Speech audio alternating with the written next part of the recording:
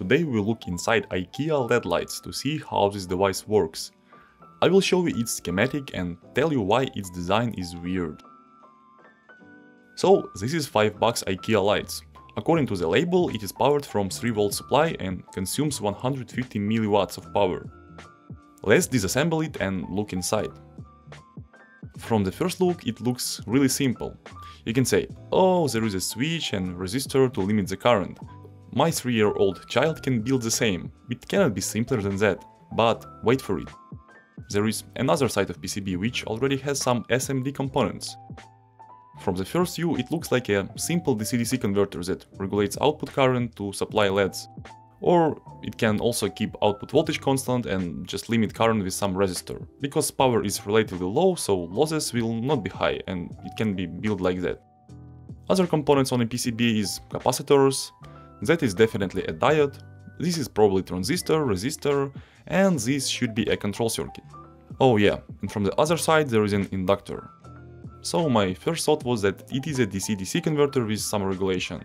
But in order to be sure, I did some reverse engineering and drew a schematic. So here's what I got. Two batteries power the circuit. Simple switch is used to turn lights on and off. Main integrated circuit monitors input voltage, and when the voltage fluctuates due to battery discharge, regulates output voltage using open loop control. Then stable output voltage supplies LEDs through resistor, which limits the current that flows through the diodes, and everything should kinda work. For now I'm not discussing how good this circuit is for powering LEDs, I'm not suggesting using it in your projects or something like that. Now I'm just trying to figure out how it works, regardless of its drawbacks and benefits.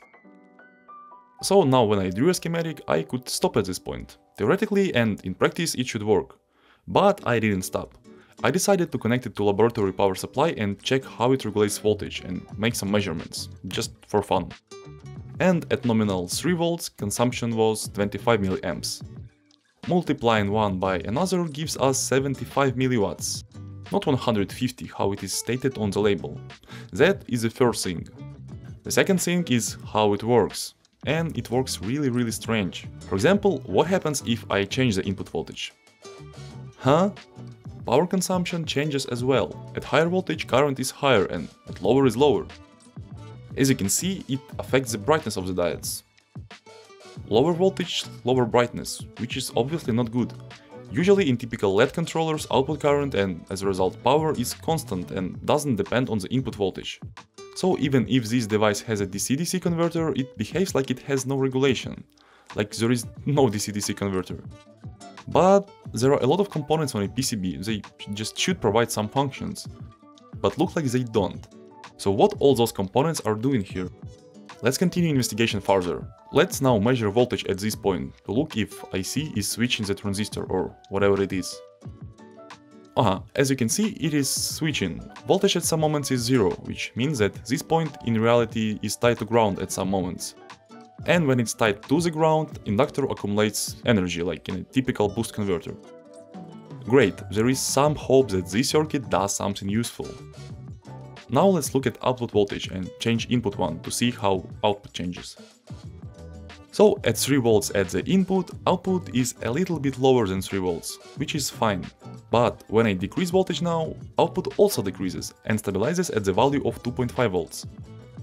Okay, useful function, we found it. When two batteries discharge lower than 125V each, or 2.5V in total, this circuit starts to be useful and in reality boosts the voltage, extending the device working time. Let's now see how low input voltage can be. Okay, at voltage lower than 1.9V it turns off. So eventually circuit does something. But still for me it is really strange. Why it is not stabilizing output voltage at some constant level? Let's say 3V always. That is just basically functionality of the simplest boost converter. Looks like all components of the boost converter are there. So why didn't they just apply proper control? That's strange. Let's look further. Let's check waveforms at the gate of the transistor to see the control signal and how it changes. And I found what? I found that there are no control signals, no PWM. I found their input voltage signal, and at that moment I started suspecting something. If there is no PWM at the input of transistor, but something pulls the inductor to the ground. So basically that means that it's not a transistor at all.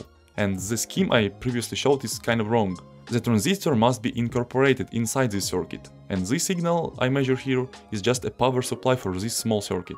So I reduce the circuit taking into account my new assumption. And here it is. Looks the same, but now without a big IC. That means that in reality this small IC does all the job.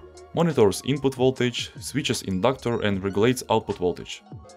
That's fun, cause that means that this circuit in big case is just useless. It does nothing, right? Just transfers input voltage to a smaller IC. But why? For now I have no answer. I don't know, maybe it is some short circuit protection against static electricity, discharge. So what I did to check my assumption about this big IC? I just removed it, I desoldered it from the PCB and with tweezers connected input voltage to this point. But because it's hard to hold it like that and check its characteristics, I soldered a piece of wire between these 2 points. What can I say now? It works the same, so I can say that this circuit is not crucial at all and the LED strip can function without it. However, it was not the end. I couldn't believe that IKEA engineers just put some components there for fun. Probably that circuit is doing something.